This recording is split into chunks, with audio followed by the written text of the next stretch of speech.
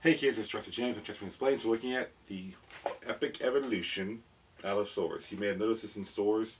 It's a Ruthless Rampage Allosaurus. It was in stores right before Christmas, and here it is for me. And I have a bone to pick with these people, but I'll explain in a minute. So first and foremost, we're looking at this box. It's really cool.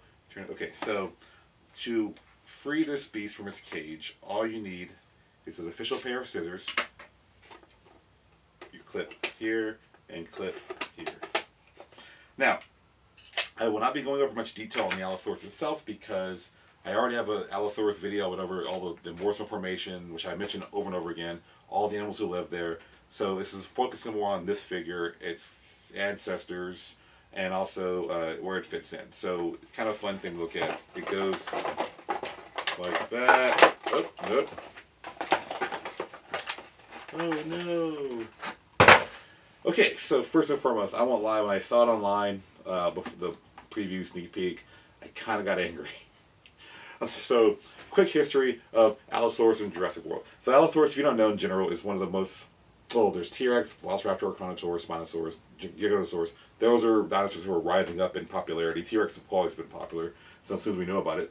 But Allosaurus really was the king of dinosaurs in the minds of people before T-Rex. What I mean by that is, it was the largest predator known in the 1800s, dinosaur known, right? In Arthur Conan Doyle's The Lost World, the original Lost World, before the movie, and the book, and for kids who were born in the 2000s, books are, it's like the information on the iPad, or like Wikipedia, but on paper. It was a crazy idea. Anyway, it was the #1 animal, and the T-Rex comes along in 1905, and it just takes everything. But this is an example of toy makers and how they do a thing that I really can't stand, but I kind of get it, and it annoys me, but here we are.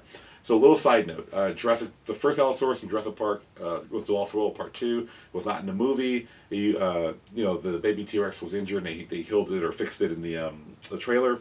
And so there was a set you could buy, like a lab equipment set with this Allosaurus, and it essentially could be repaired. So you basically could take off parts of it, and see that right there. Another example of this was, I think, the leg bone or thigh or something like that. Yeah, so you can pull off like this part here, this huge meat there. I'm still missing this part here. I bought it online, so years later.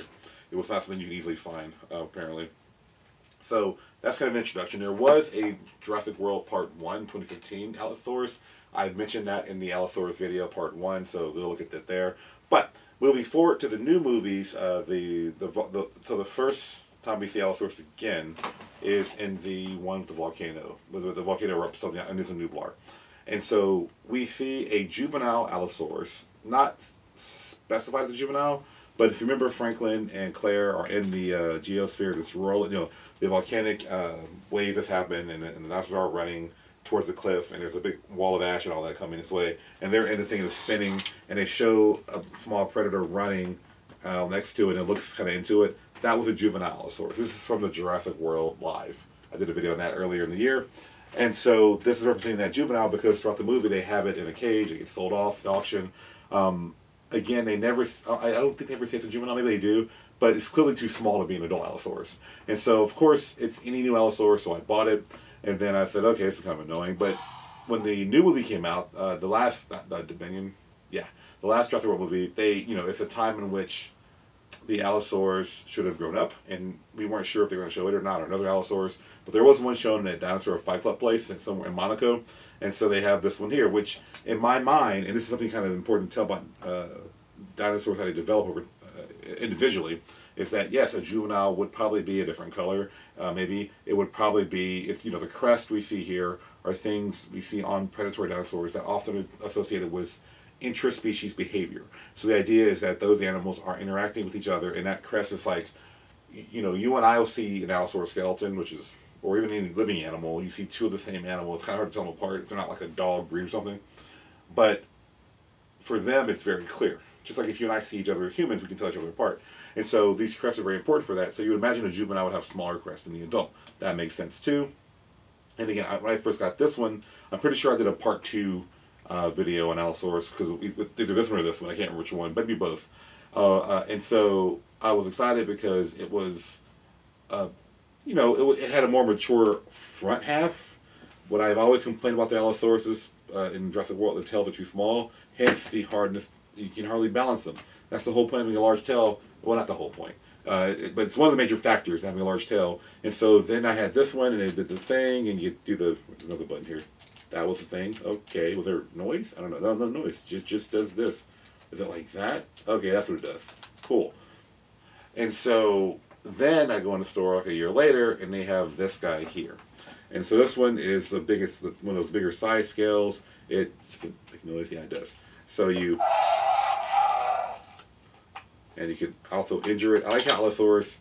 It's like a big scary predator, but it's also low up in the food chain with T-Rexes around that it can still be damaged. The DNA code is there as well, all that. I've done it before in the video. So I thought, okay, they made their biggest Allosaurus. For some reason, they still hate me and make a tiny little tail, but whatever, I'll take it. Literally, I'll take it. I mean, I paid for it, but I won't. I'll take it.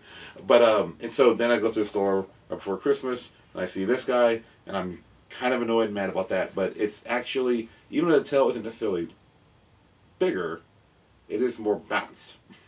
And I realize that I want more accurate tail sizes, but you know what? If it balances better, I'll take that. And so here we are. The hands are correct. They are palm to palm. I'm super excited. You know, they have 3 fingers and are palm to palm. They do not make the first finger any particularly special. But usually we think the first finger will be, you know, small. There's reptiles have a cool thing where in mammals you'll see like we have the same bones across here, like that. With the reptiles, you'll have like 2 bones, you know, not counting claws, 2 here, 3 here, 4 here, 5 here, like that, right? And so the first one's usually shorter, a little different angle. And so this guy, it doesn't have that design. But overall, if you, let me see, if you push, let's see, what does this do? Oh, that's interesting. I'll explain that in a minute. Okay, I like that a lot. So this is a new gimmick. They roll this little point here. And so, black tongue, I mean, sure. I do know there was a paper a couple of years ago about dinosaur tongues, looking at the musculature at the base of what the tongue should be. It had more similarities with crocodiles and alligators, whose tongues are not very articulate. They don't come out and move around or anything. So, you know, side note there. The argument, of course, if you don't know, the dinosaurs do not flick their tongues is because the animals, the reptiles that do that are squamates, snakes, lizards, so mosasaurs. And so snakes and lizards will do what they'll go out and have 2 forks on their tongue. And the reason they have 2 forks, they're sensing things. If the sense is stronger this way, they will know it's that way. So, and so we have 2 ears, we have 2 eyes, 2 nostrils with smell and direction. When they pull it in the mouth, it represents Jacobson's organ, and that is red and says, okay, it reads what this is. It's kind of like when we smell things, it goes in our nose and we sense what it is. So like, okay, same thing there. So dinosaurs do not have that. So having a kind of a bigger tongue that doesn't really do much, that makes sense. All that to say that.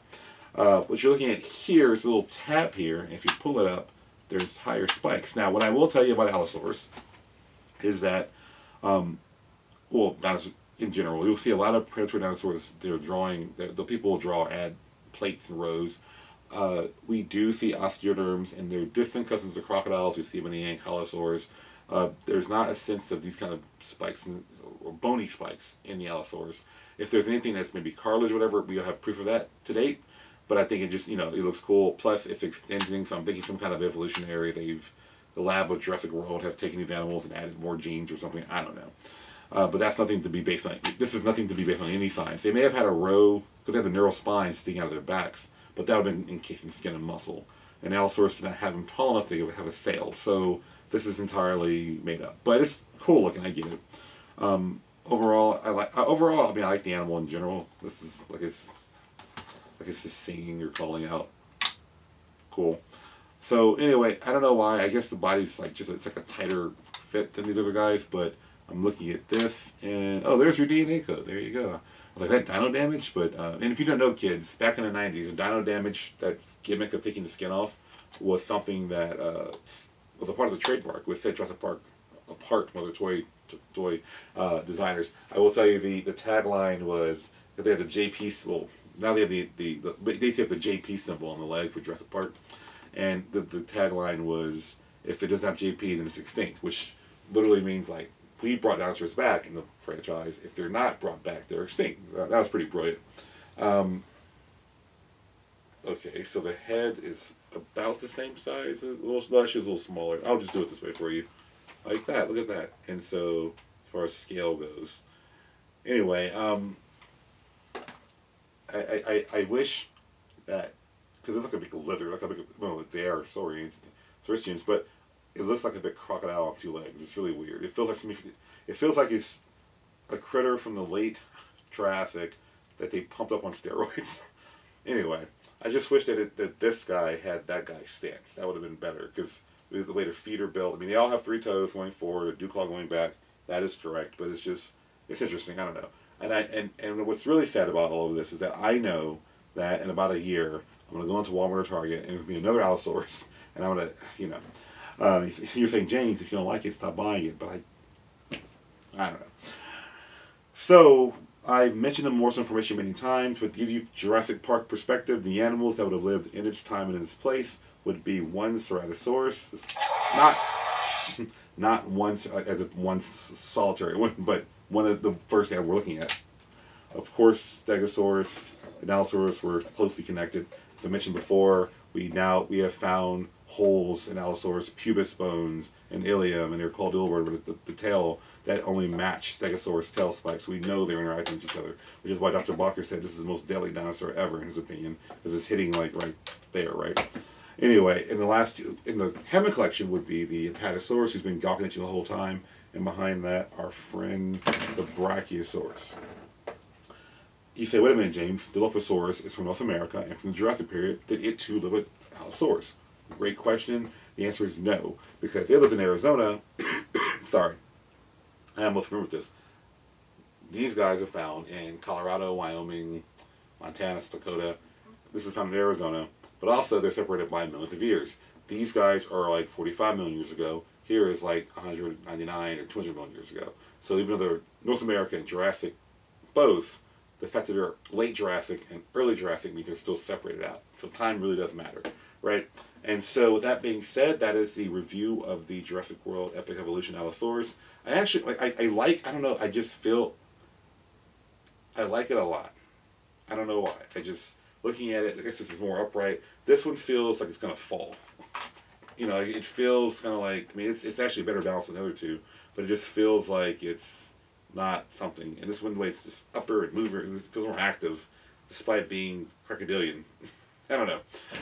Thank you very much for tuning in. I'll see you guys next week. And, I think we're going to do something like Dinosaur, something really unusual, Ceratopsian. All right, thanks.